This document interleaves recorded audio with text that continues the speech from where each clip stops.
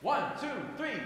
Rally, sons of Notre Dame, sing her glory and sound her fame. Raise her gold and blue and cheer with voices true. Rah, rah, for Notre Dame. Now is the time to finally keep the promise of affordable, accessible health care for every single American.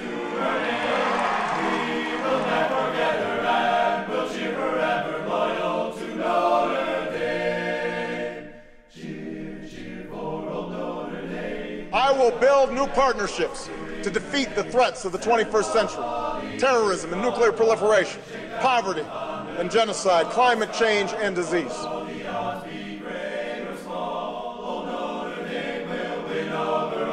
We may not agree on abortion, but surely we can agree on reducing the number of unwanted pregnancies in this country. Cheer, cheer for old Notre Dame. Wake up the echoes cheering her name. Send the volley, cheer on high. That's the promise of America. The idea that we are responsible for ourselves, but that we also rise or fall as one nation. The fundamental belief that I am my brother's keeper. I am my sister's keeper.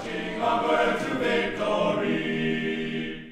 Onward to victory for Notre Dame. We cannot walk alone, the preacher cried. And as we walk, we must make the pledge that we shall always march ahead. We cannot turn back. America, we cannot turn back.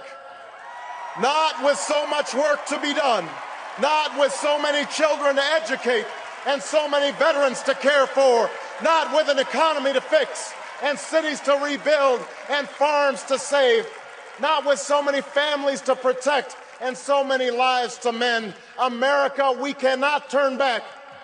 We cannot walk alone.